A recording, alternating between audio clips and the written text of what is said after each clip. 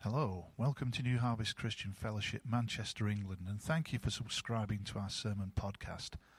The message you're about to hear was recorded live at one of our recent services.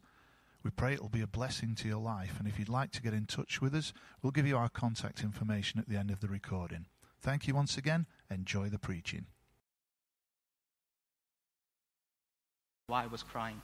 God was doing something in my heart. And this is a place, exactly this place, I got married. And this is the same place I'm preaching tonight. So get excited and please take your seats. And absolutely, it's an honor and privilege to preach the Word of God. I don't want to do anything more than this. This is a privilege. I consider it as it's a great honor. I just thank Pastor Tom and Sister Grace while they're in U.S. attending the conference. I just keep them in prayer. And thank you, Pastor Alan, for that great introduction. To be honest, I don't deserve that. So, let's get on to it. Tomorrow is Valentine's Day. Amen? Love is in the air. Woo, woo. Can you please turn your Bibles to 1 Corinthians chapter 13. I'll read verses from 4 to 8. It says, "Love is patient. Love is kind. It does not envy. It does not boast. It is not proud. It does not dishonor others. It is not self-seeking. It is not easily angered. It keeps of no record of wrongs. Love does not delight in evil, but rejoices with the truth. It always protects, always trusts, always hopes, always perseveres. Love never fails." Amen? Amen. Wow, that's a powerful scripture. A couple of weeks back, Pastor Tom asked me if I could preach tonight. And I said, yes, sure, love to. It's an honor. And he said, okay, Manny, can you preach something related to love? Because it's Valentine's Day around the corner. And I thought, wow, I know a thing or two about love.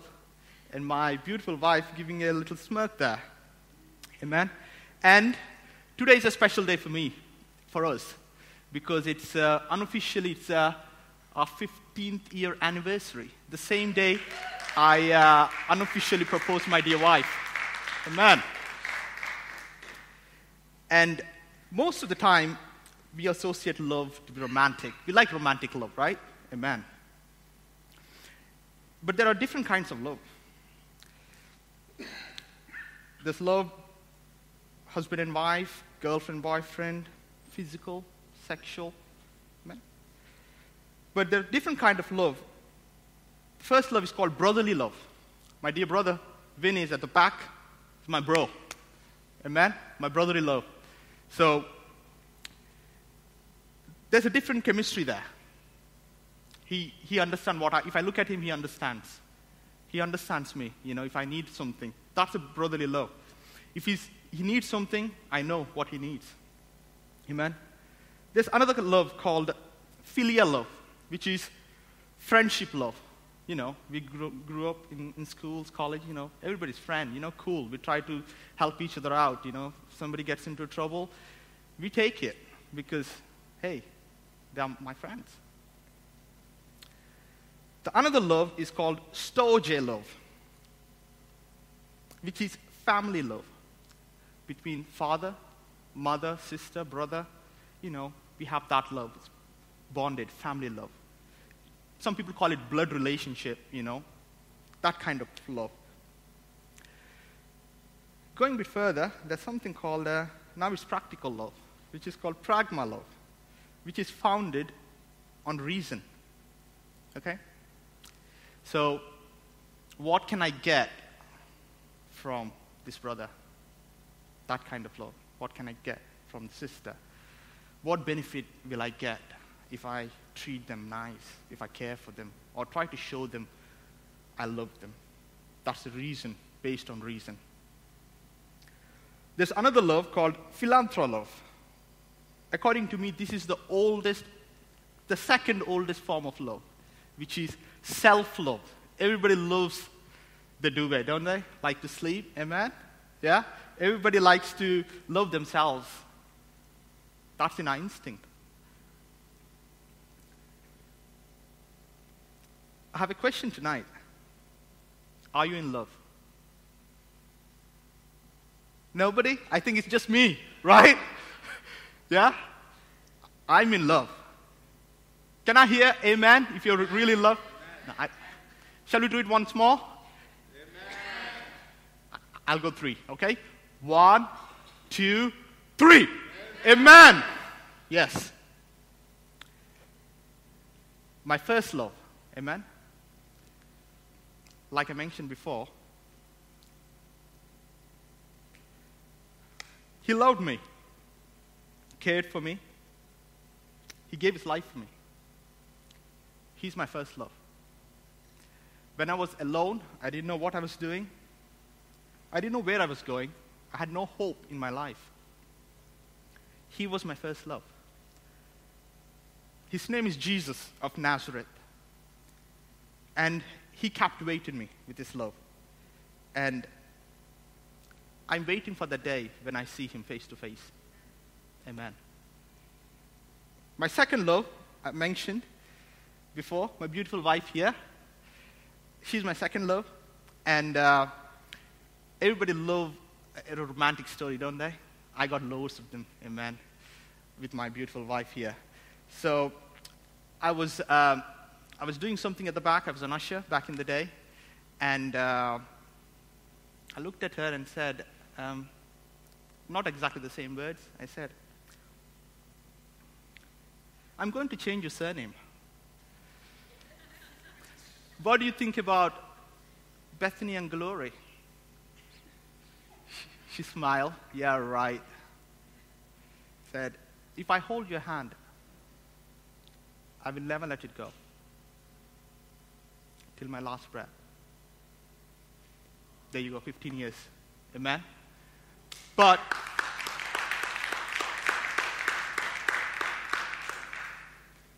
there was many ups and downs in our lives. There were many ups and downs. But she didn't let me go as well. She's a strong lady there.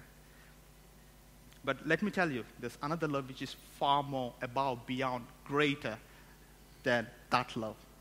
Amen. When we are in love, we need to hate. Come on, man, you're spoiling the party now. Everybody's in a good mood. We're talking about love, it's romance, everything's, great. But it's true. When we are in love, we need to hate. What you talking about? Let me take you to Proverbs 6:16. It says, there are 6 things God hates, like a proud look, lying tongue, so on and so forth. In Ecclesiastes 3:7-8, it says, a time to love, time to hate. I would like to turn it, and I would like to say in my words, it's things to hate and things to love. There are definitely things to hate. Like what? Hate what is sinful. Amen? We like to talk about love, but we don't want to talk about things we should hate or things we shouldn't love. Hebrew 1:9, it says, you have loved righteousness and hated wickedness. Therefore, God, your God, has anointed you with the oil of gladness beyond your companions.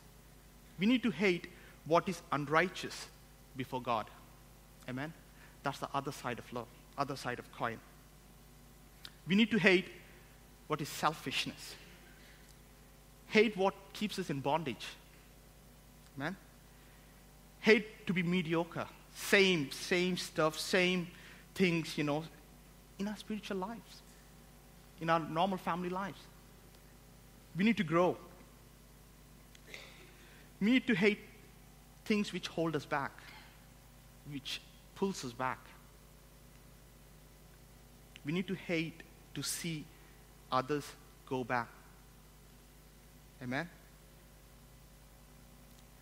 We should be passionate about God, about our faith. Can I hear amen? Amen. I'm going to move on to my next point. My next point is, when we are in love, this is very important. Personally, in my life, in my testimony, the testimony, what I've heard, is when we are in love, we need to hold. Amen? Because if we think we are in love, everything will be okay, you are naive. Because there might be things you need to hold. Amen? You need to hold to protect yourself. You need to hold to protect the ones you love. First, we need to hold our faith. Like I mentioned before, we need to live a righteous life. Without us living a righteous life, we can't help other people. We can't help our families. Amen? Psalms 97:10, it says, "You who love the Lord hate evil." Amen? Who you love the Lord hate evil. Proverbs 13:5 says, "A righteous man hates falsehood, what's sinful." Amen? Why? Because you love God. You can't love God and love sin or what's not righteous. If you don't live a righteous life, you can't hold others. Amen. That is why it's very important. And it is very, very important that we take this very seriously. Because it says in the Word, you have power of life and death. Amen? We only look at life, but don't look at death. If you don't do what's right, that's the option. You have to choose. You can't choose both. You can either choose only one. Amen? Excuse me, just a sip of water.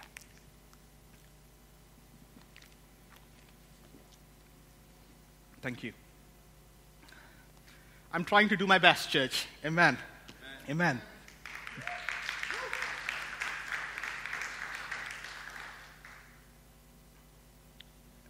Before going on to the next point, I would like to say this. You are important. You are important. Why? Because you matter to us as a church. You matter to God. No doubt about it. Amen. When you are in love, we need to hold. We need to hold our families. If you see that picture down there, the picture one before, the soldier is holding on. Amen? He's holding on and not letting it go. Even if he sees the enemy charging in front of him, he's holding on. He's not throwing his stuff away and say, you know what, my family, defend yourself, and he's going to run. No, they don't, do they? Even they see that hundreds of people, hundreds of soldiers, they hold on. They don't let it go. We need to hold our forts. Amen? We need to hold our family. How can you hold your family? Amen? For praying for them. Amen? We hold our family by taking care of them, meeting their every need above and beyond. And we all do that as Christians. I believe we do.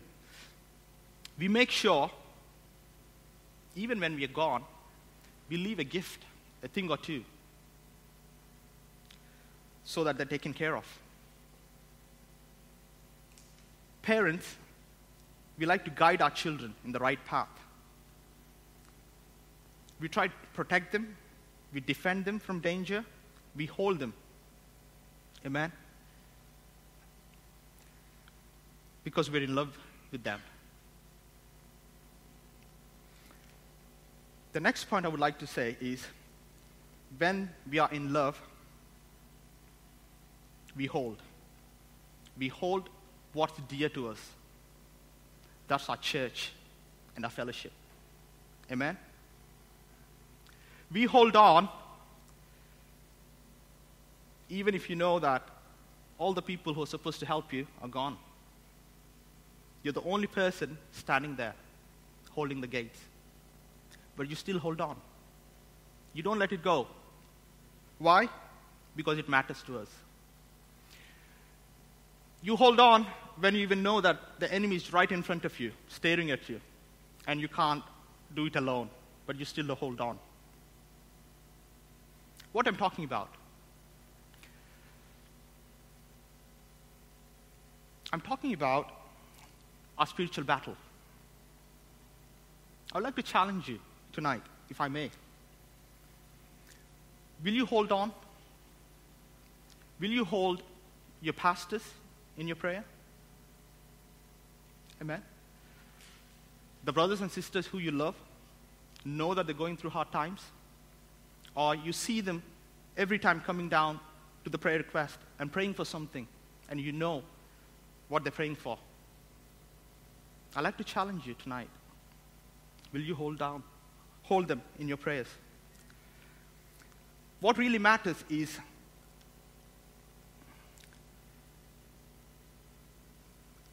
how much time you spend on your knees. I'm not talking about we moved on now. I'm not talking about you or your family. I'm talking about your brothers and sisters and your church and your pastors and your fellowship. If it really matters to you. And I believe it does matter to us, all of you, because this is a hardcore service. This is Wednesday service. Amen?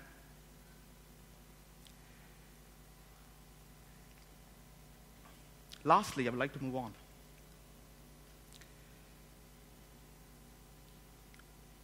We hold the kingdom of God. Amen? We lift his name high. We lift the name of Jesus Christ of Nazareth, and we stand for what we believe in. Even at workplace, even in school, even in universities, we hold on. Amen? We don't compromise. If somebody says, hey, why do you pray before you eat? We're all sitting here. Or somebody smiles or laughs at you. Because are you tempted to compromise, to hold on? Or just 1 second prayer? Thank you, Lord. Or is it just me doing that back in the day? Maybe me. Okay. Or are you ashamed to stand up when somebody asks you a question? Is there any Christian here? Or somebody makes a vague comment. You stand up. Not to offend them, not to have a fight with them, but you stand up and say, hey, I'm Christian and I believe in that.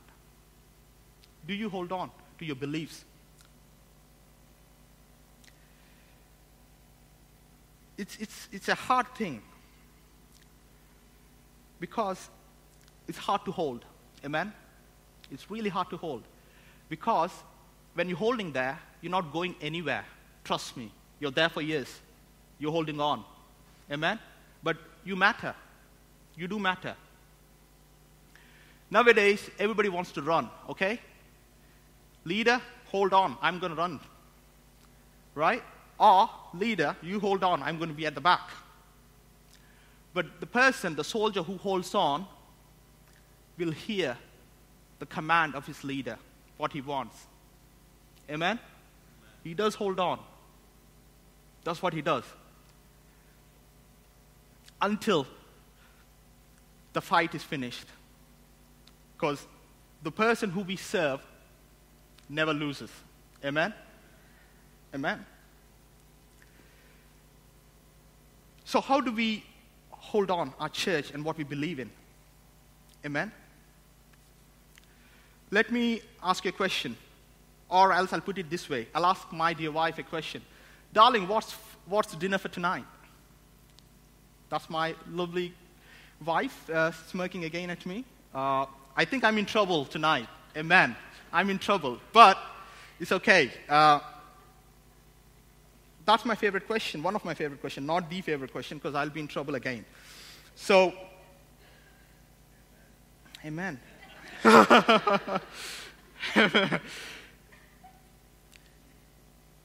You know what? Sometimes we need to hold our pleasures, worldly desires for the kingdom of God. Sometimes we need to fast and pray. God has given you strength, good health, all the blessings in this world. You have roof to live, food to eat. It means something. If you are a believer, we need to hold on the kingdom of God by fasting and prayer, having that personal relationship, a deeper relationship with Christ. Especially for others, for our brothers and sisters who needed a little bit of help, especially in our church, in our fellowship. This is how you show your love to God. This is how you show that you are truly in love with the one above and the one around you. I was thinking a bit about love. And I have failed, to be honest to say, because you can't express love in words. Sometimes words become blurry. You can't really justify it. I like to put it this way. I was praying about it. Lord, what's my kind of expression of your love? I can say it this way. When a baby is born, the baby has this kind of attachment to the mother. And no matter what happens, the baby wants to be in the presence of her mom or dad, especially mom. Good example is my beautiful Pearl. And she likes to be with Beth, no matter what. If she's in shower, if she's somewhere else, she wants to be there. No matter what, she doesn't care. She wants to be in the presence of her mom. And that's a passion you should have in your heart. Love for God. When you are in that place, you are in love. Trust me, you are in love. And God will reveal himself to you and I. Amen. And oh, by the way, I forgot to mention something called agape love. That's God's selfless, sacrificial, unconditional love. The purest form of love. You might have heard a faith like child. I like to put it this way. Love like a child. The Bible says in 1 John 4:10, it says, "This is love, not that we loved God, but that he loved us and sent his Son as an atoning sacrifice for our sins."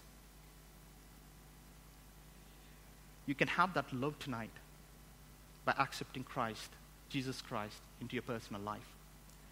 If you have never known Christ in your life, I would like to open these altars, and you can just come down and pray, or raise your hand. Somebody will come and pray with you. Or, if you want that love, if you feel that you actually miss that love, or there's a distance between you and God tonight, you are in love, but you're not in that place, then I'd like to open this altar for you. The altar is open. You can come and pray if you want. And I would like to close with this. God so loved the world, he gave his only begotten Son. Whoever believes in him shall not perish, but have an eternal life. God loves you so much tonight. God really loves you. It doesn't really matter if you have somebody who loves you or somebody who doesn't love you. It doesn't really matter, because the person who is so important loves you. And you have hope. Amen? Because his love doesn't change. People love change. It changes, really, drastically. And he loves you dearly. And tomorrow it's Valentine's. Talk to God. I would say talk to God and say how much you love him. Don't expect anything from him. Give him back the agape love, what he's giving us every day, just for one day, tomorrow. Okay? And let's close in prayer. Father God, I just thank you, Lord, for this opportunity you have given us, Father God. Lord, I thank you, Lord, for your agape love, Lord. Lord, thank you for loving us so much, Father God. Lord, bless your people, Lord. Show them your pure love, Father God, because your love is pure, Lord. Give us that heart, Father God, to seek you and to know you and to love you, Lord, unconditionally, Father God. Not what we want, Lord, but what you are. And you died for us, Father God. You bore all that pain for us, Father God. Lord Jesus, I pray, Lord, give us the strength, Lord, to run this race faithfully, Father God. One day we see you, Father God, face to face, and not be ashamed, Lord. Do, Father God, give us strength, Lord, to the best of our ability, Father God, to do something, Father God, for your kingdom, Lord. Save souls, Lord. Build your kingdom, Lord. Build this church, Lord. Build our fellowship, Lord. Build each and every one, Father God. I just pray, Lord, your perfect will be done in our dear brothers and sisters' lives, Father God. Tonight, Lord, do something special, Lord. I also pray for people who are listening to this podcast, Lord. Touch them, Lord. Comfort them, Lord. Answer their prayers, Lord. Let them know, Father God, you're there for them, Lord. You love them, Lord. In Jesus' name I pray. Amen. If you've been blessed or challenged by today's preaching and you'd like to get in touch with us, the easiest way is via our website at www.newharvestuk.com. You can email us at info@newharvestuk.com or look us up on Facebook or Twitter. You can call us on 0161 278 6305, or you can even write to us at 194 Chapel Street, Salford, Manchester, M3 6BY. We'd also like to extend a warm welcome for you to join us at any of our services. However you might be feeling and whatever you might have been told, know this: God loves you and there's a place for you in his kingdom. God bless you, we're praying for you, and once again, thank you for listening.